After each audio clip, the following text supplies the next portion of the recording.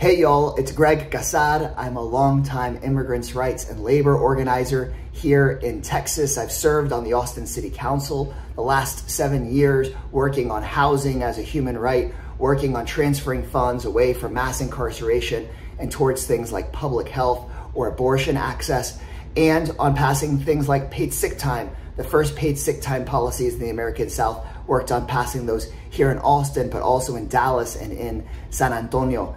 Then I decided to run for the United States Congress on that progressive organizing momentum. Just a few weeks ago, we won the primary election with 4 times the votes of anyone else. And because this is an overwhelmingly Democratic district, it means I'm most likely headed to join the United States Congress come January 2023, thanks to the support of folks here in my district and the progressive movement across our country.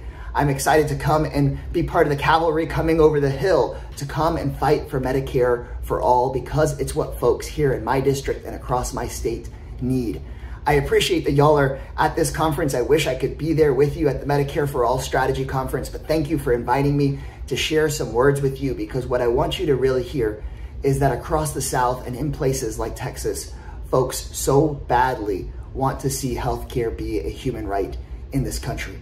While it was my name on the ballot, really it was Medicare for all that won the election the other night. It was a living wage. It was housing as a human right. It was us taking care of one another that was on the ballot, and that's what people overwhelmingly went and voted for. You may not have watched my race closely, but it was a lot of attacks coming our way about what we couldn't do, or what wasn't possible, or what shouldn't be done, or the barriers that we face. But people wanted to go and push for a bold, compassionate agenda where we take care of one another with common sense policy solutions like Medicare for all. That's what people overwhelmingly wanted to see, was let's talk about what we can't do and getting to work on what we must do.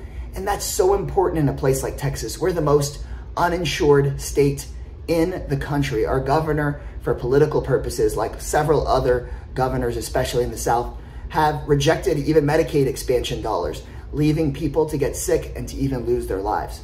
But what I want to encourage you on is that we are seeing a continued wave of progressives running for the US Congress, of former organizers who are committed, like I am, to doing the inside-outside work so that you all and others can continue to push both on the inside of Congress and on the outside to be able to win Medicare for all. We have this renewed fight.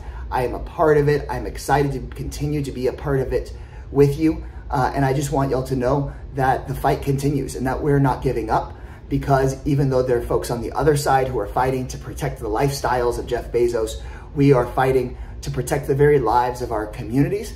And that is what is going to continue to power us until we win. And so I so appreciate your continued strategy work, and I'm excited to work with you and my other colleagues as we head to Congress come January. Thanks so much.